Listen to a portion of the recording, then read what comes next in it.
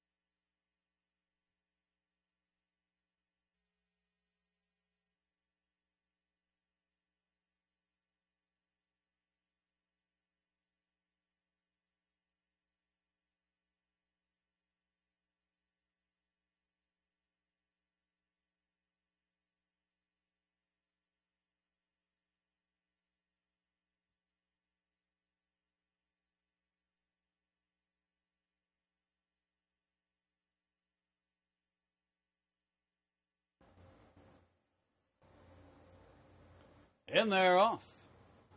Zell's Bells, RB Wildcard toward the inside.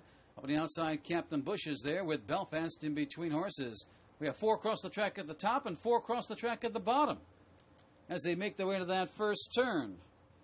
Now it's Zell's Bells on the outside, RB Wildcard on the inside, heads apart for that lead. Belfast settles in the third, followed by Captain Bush in fourth.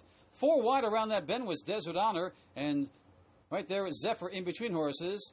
The pace is slow, and the back pack is beginning to pick it up forwardly toward the front of the pack there. As they make their way around the bend, RB Wildcard, Captain Bush, and now Desert Honor's rushed up from the far outside, making it a 3-prong attack.